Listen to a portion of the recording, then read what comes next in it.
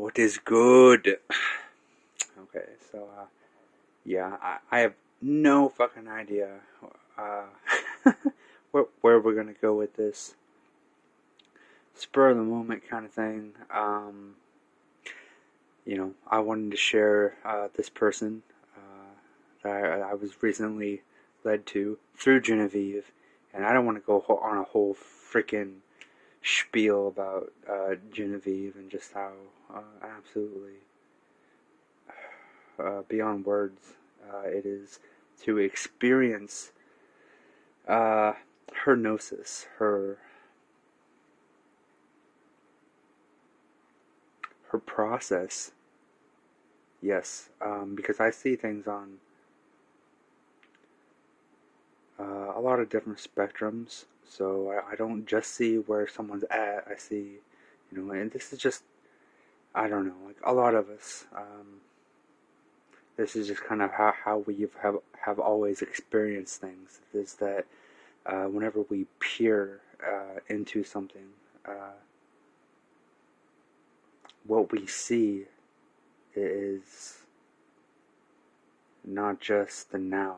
We see what created the now and where that now is going. We see the past that led up into the fruition, and then we see the projection, if that makes any sense. So I've always seen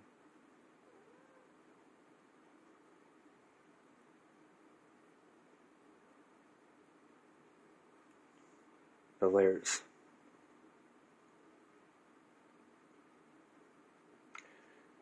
So yeah, thank you, Genevieve, for leading me to this person, James True. I'll leave a link here for all of you. And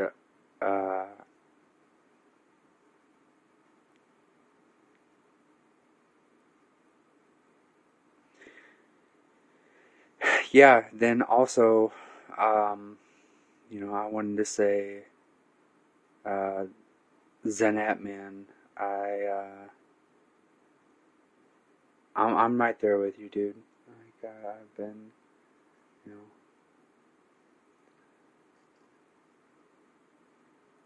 sending you messages here and there about, my familiars, whatever you want to call them, companions.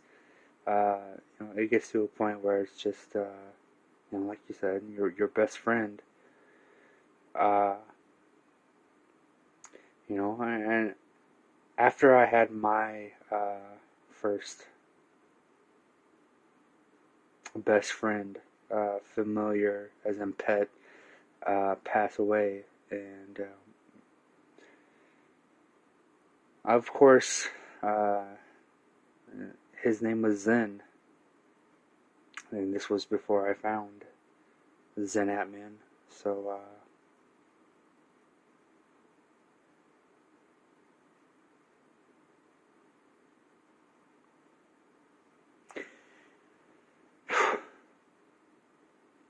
that was, I mean, there's no words. Like it's completely gut wrenching whenever you lose a pet that you have spent like a large portion of your life with.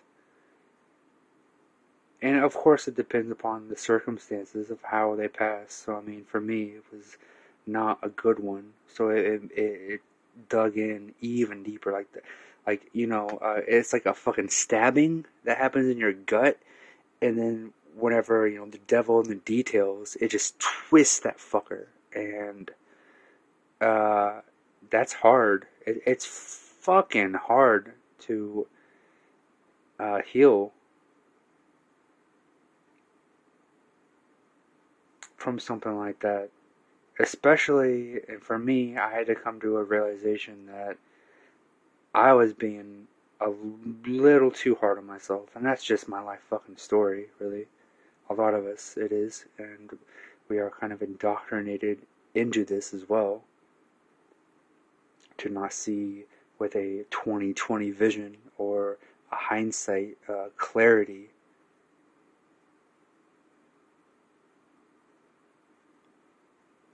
So that we can see it for what it was, feel what we need to feel, and then the most important thing, the crucial thing, release it.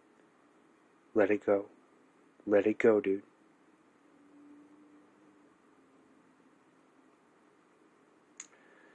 So, Zenat man, I am right there with you. I know you feel it.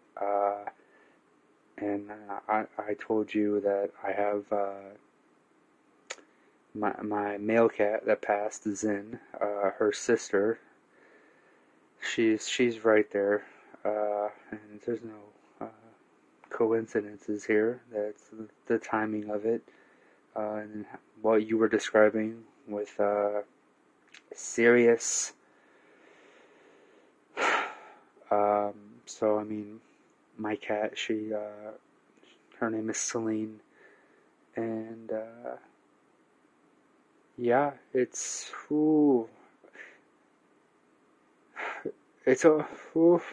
yeah, fuck. It's almost a blessing because like she's doing it slowly, so I can adjust to it. Fuck. But yeah, like they become so weak, like newborns almost, you know. They come back to the cycle.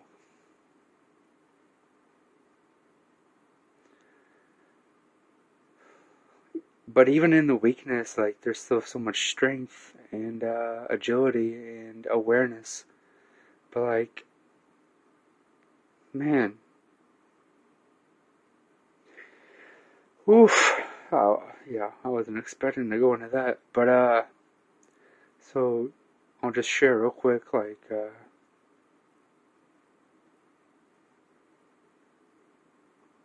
how I'm dealing with it is that I've already released like any kind of attachment or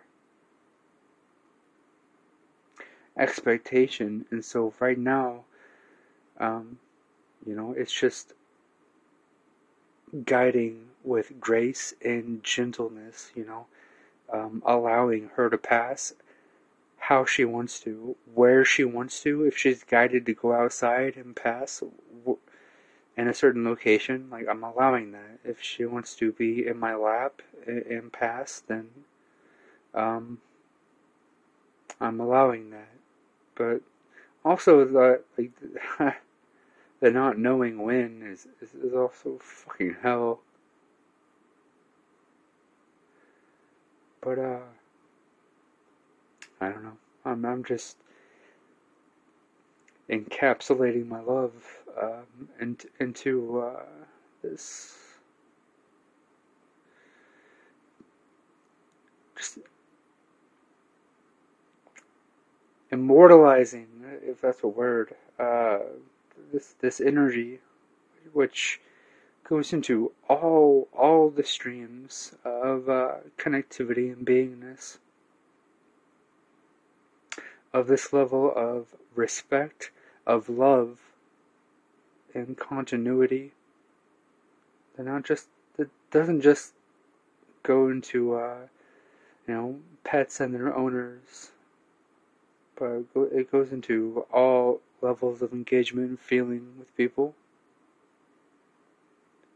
and plants and animals, and all levels of engagement. Ooh, fuck. Okay. So I'll share some of this, and we'll just see where we go.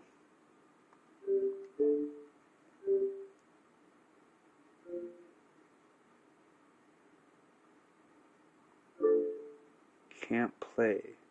Interesting. So I got to find it again.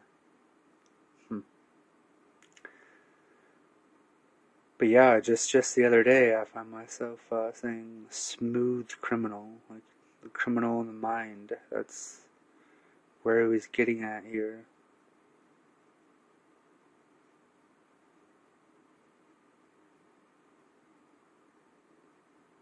So I don't know if I'm able to find this or not. This chunk that I've ever seen anyone try to take out. Ah, look at that. That's twice. What a coincidence, right? Twice that I just happened to stop right at it. And it's the Ark of the Covenant. But it's in the Bible. Yes, it is. But what's not in the Bible is the Great Pyramid. The Great Pyramid is not mentioned in the Bible. I'm just gonna stop it right there. Just let that sink in. You know, for all the people that are so into the Bible, and I don't discredit or take away anything from anyone. Like there's a lot of whenever I'm around someone that's so encapsulated into the Bible, I try to leave breadcrumbs about the esoterics that can be picked up upon. And not to be so caught up in the exoterics of it.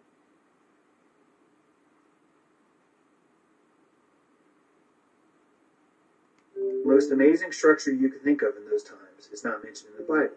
Oh, well, James, maybe they just didn't see it, you know? Maybe they just didn't get around that much. Yeah, that's it. You know? They were stupid. Aramaic guys didn't know what they were doing. Right. No, that's not true. The Heliopolis is in the Bible. It's about a day's hike north of the Great Pyramids. It's a day. So I mean, obviously, there's if you haven't come to the realization, there's a purpose and reason and design behind literally every single thing. First and foremost, that you have been led into believing that you need to put your awareness and attention into. And then once you are able to release that shit, because that is enslaving you, that kind of mentality of being caught up into this kind of shit, then you can release back into nature. And then I also wanted to say, I don't know if the person will see this at this point of the video or not, but Chappelle, yes. I saw your comment. Yes, I was coming from a place of recognition that yes, you know what you were saying, obviously, but you know we have to differentiate what is man-made and the effects. We have to be able to realize the effects that that's having.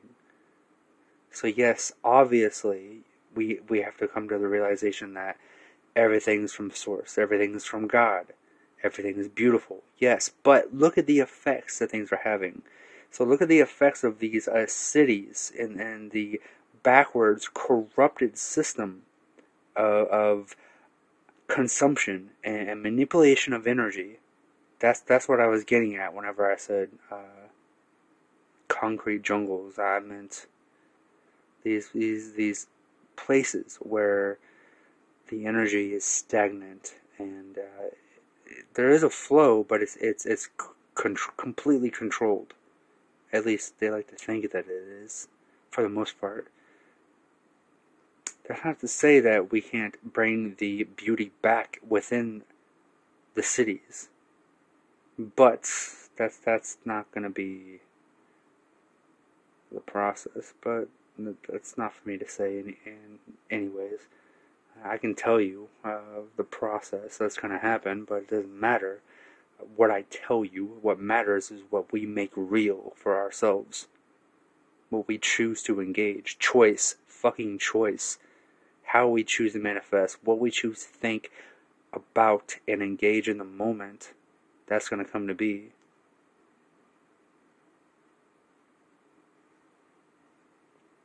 That's why it's so very important to get control of your fucking mind. Because that's everything. There's even a river. You can actually take a river there. Why did the Bible cut out the pyramids? Why? And I think that the answer is the truth of the coax.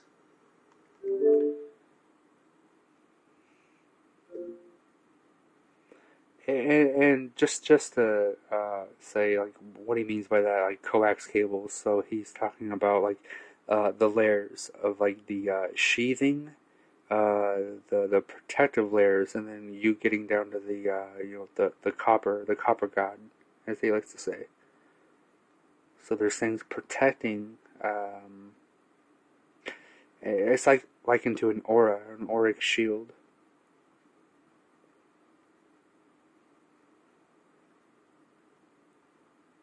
So it's manipulation of this connectivity, this continuity. This is what he keeps getting at. Like the copper god, they are manipulating the things around that source connectivity with the layers that they have manipulated around that. Yes, source is source, all is all, God is God, whatever you want to say. But whenever you have been manipulated and indoctrinated into believing the layers built up around that, you start to associate with those fucking layers. And this is why this breakdown has to happen with people, where they have whatever needs to happen in their life to where they get closer and closer. They shed the layers of the bullshit of the indoctrination and get closer and closer to the realization of the source, of the center point, the monad. I think it ties into the arc of the covenant. I think that probably what happened is that humans were so cool. We do what we always do. I'm talking about real cool humans. We plant time capsules. You've seen it. You'll plant a time capsule. 20 years later, you open it up. Oh, look, a magazine. Humanity is a reverence. Remember, I told you that your life is as long as you're remembered. Humanity is the Ark of the Covenant. It's our memory is the Ark. And probably what happened is that manna, this compound that was found in the Ark, along with Aaron's rod and the Ten Commandments, that manna was living memory. And this is like a whole nother fucking like series, just a whole, even just channel of going into the memory.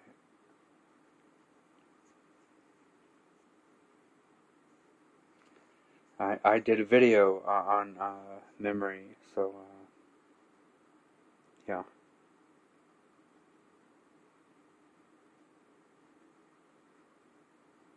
And the living memory that is existent within all life, and the essence of purity and clarity within this purity, and that you have access to all of it inside of you. It doesn't matter what you want to call it, the Akashic record, the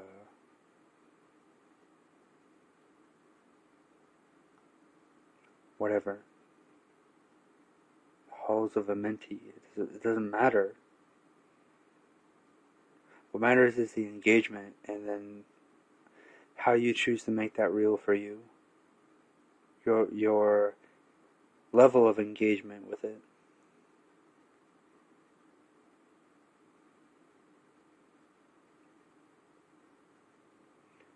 So yes,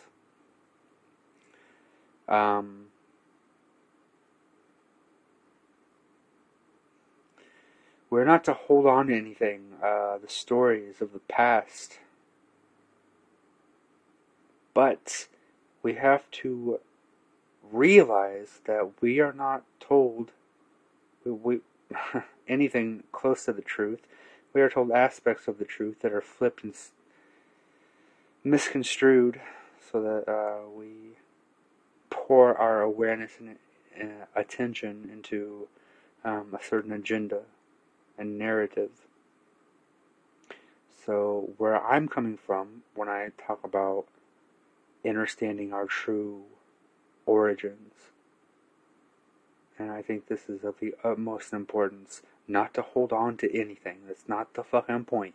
The point is to realize where we came from, and so that we can see with clarity where we are going. And that's not to say that we have to know, one doesn't depend on the other, but you have to have all points and perspectives of awareness in order to have a complete picture. Otherwise, we're going to keep shooting blindly into the future, hoping that we come to some level of awareness and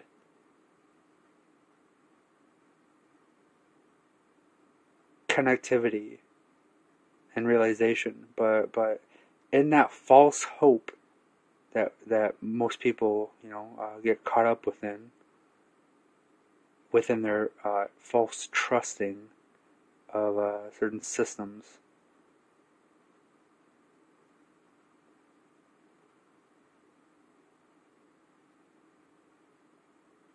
You are allowing your awareness to be manipulated into some other agenda.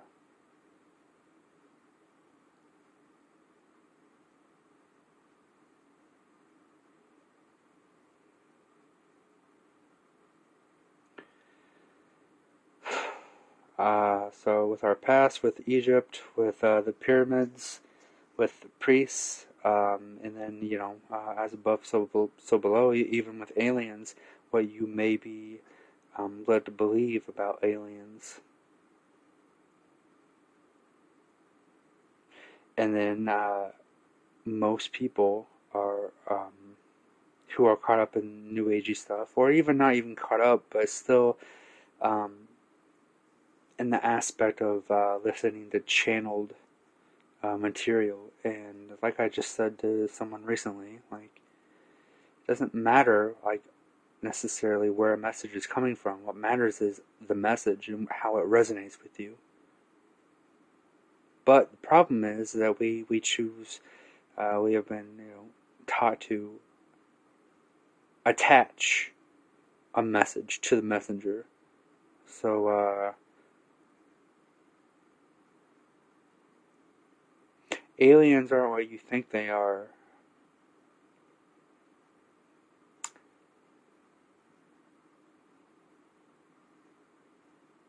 And it's not fucking all love and light, people. If the things were allowed to happen that was going to happen, look up the series V. I think that's what it is. I don't know. I haven't watched anything for so long.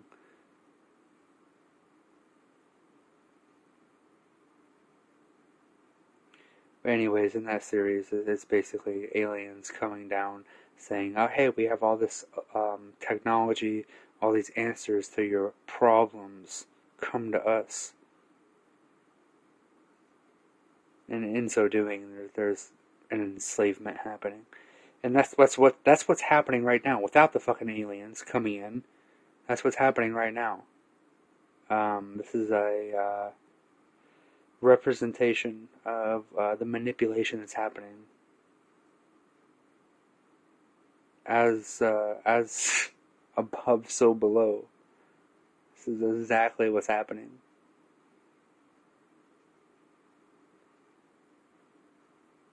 The design of the government is to get people to be dependent upon it, and so they are not dependent upon themselves and do not have responsibility for their actions, for their thought.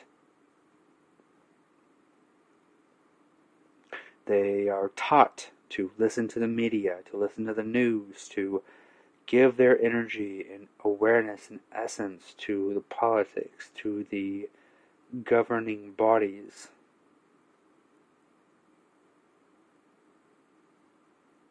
To scientism.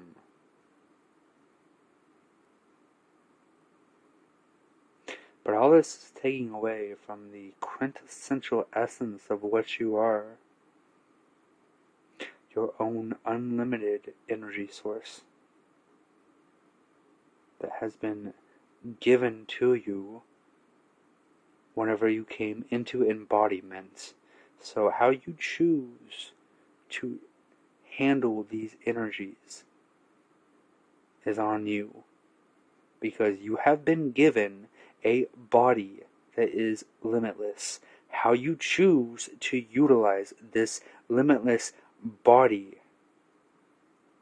and create it into something that is not, something that decays and dies and becomes weak.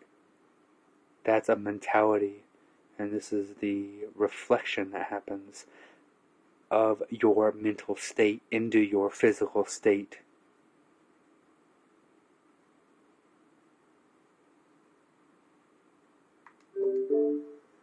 And the shewbread, the bread inside the tabernacle, there are 12 loaves of shewbread that are distributed to all the high priests. They're supposed to eat it. All these are made from yeast. And I believe, I can be wrong about this, prove my lips, but I believe that since yeast is the smallest living organism, yeast is actually a form of memory. What a coincidence that I happened to just, stop on this section here whenever I was talking about fermentation and the microbes. Putting your memory into the microbes.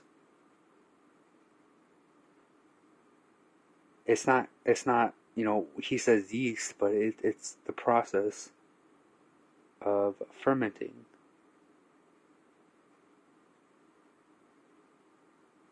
And the process of attuning your energy, your intent, and your essence into your food, into whatever it is, because you have to realize that all is food. You are always breathing and eating and consuming, and every time you open your eyes, you're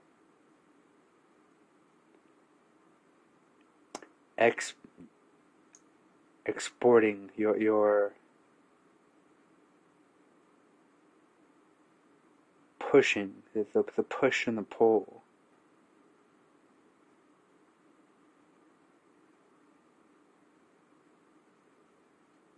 The balance and the flow.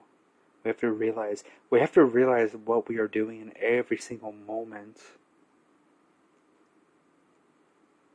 And if we can come to grips with what is really real, the lies that we have been manipulated, that we are living within, the systems that we are still having to deal with right now,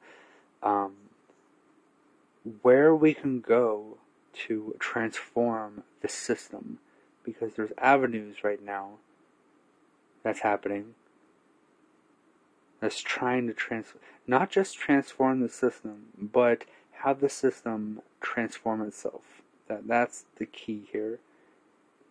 We have to approach this not from a fight or flight perspective, because it's neither. And like I like to say, it's not an or thing, like this or that. It's this and that. It's both. So it's realizing how to fight and flight in the same. It's collapsing, right? And it's transforming those words into something new. So a new recognition and realization is happening right now of what we need individually and collectively to transform this fucking shit show into something that's really true and really fucking lasting. And yes, don't get caught up in the scripts. Don't get caught up in the stories. Release those. We have to learn from them and then release them. So we can't skip steps here, okay? Yes, do not hold on to shit.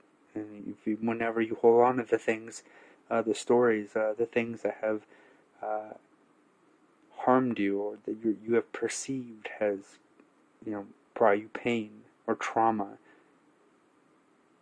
we have to find our way through these stories and these energies and emotions and find the release, find the pathway to where we can see with clarity why that needed to happen. Alright?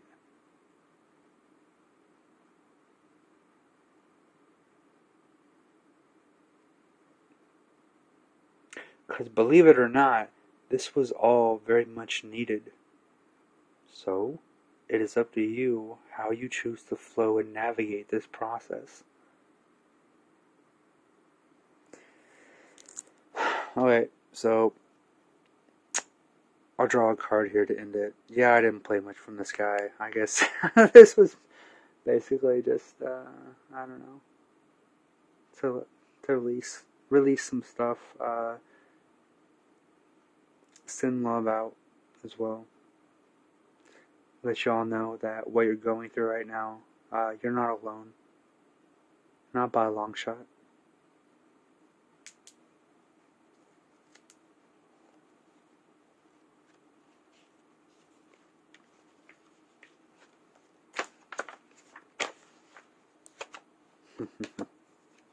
Interesting.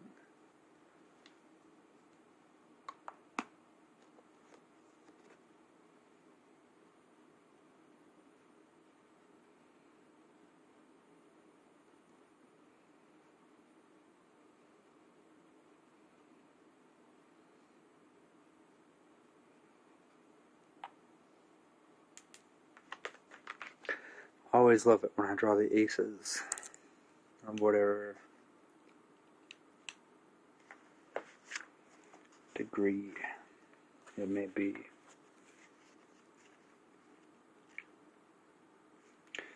Yeah, gotta get some light.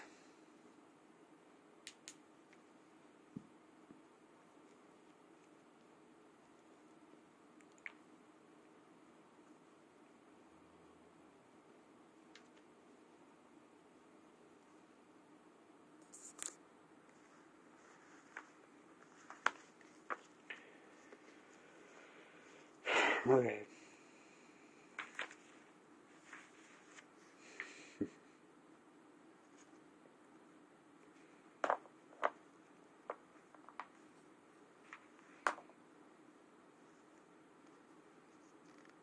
There we go. The Ace of Pentacles, of course. Fertility. That's beautiful. A golden pentacle encircled by a garland of morning glories hangs above a meadow.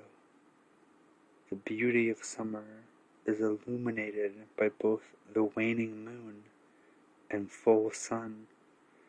The ancient yoni, symbol of birth, serves as a gateway for the forces described by this card.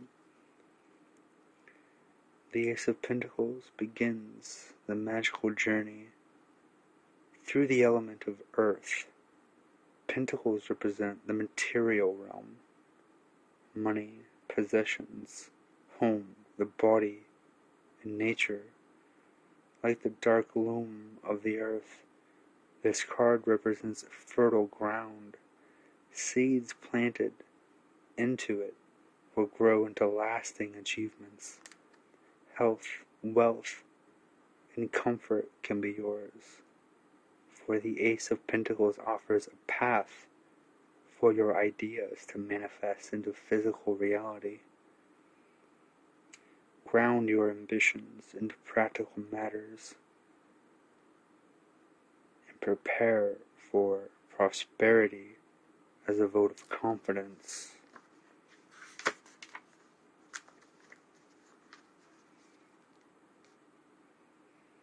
From the universe, if a business or work opportunity presenting itself is presenting itself, it promises to be a success. The ace also invites you to contemplate the fundamental lesson of its suit, that what is most sacred and magical can be found within ourselves, in the very objects of the earth. You are called to see the divine in everyday life, in the pouring of tea at home, as much as in the pouring of wine at the altar. You will be rewarded not only with material abundance, but also with an inner richness, a true prosperity of the soul. And that's really what it's all about, the recognition of true wealth and happiness, and where that comes from. It always, in all ways, stems from within first, and then the outer manifestations come to us.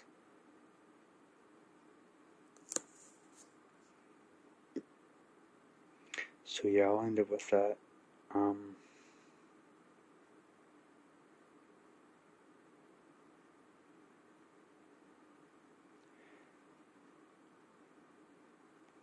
Thank you guys. Thank all of you for feeling. Thank you for feeling the real and doing whatever level of work that you can do, where you are at, because that's where we have to.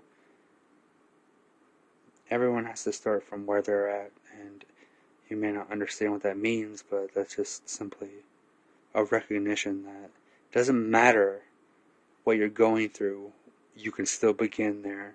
You can still take that first step into a level of awareness, of integration, of an inner gnosis. One good foot in front of the other, so they say.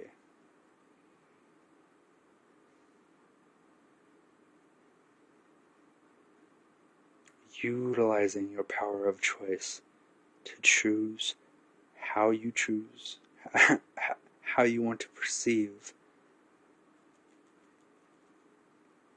and recognize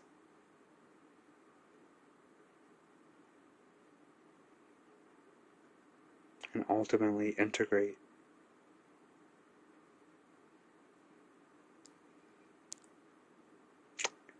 Keep on feeling the real. I'm with you.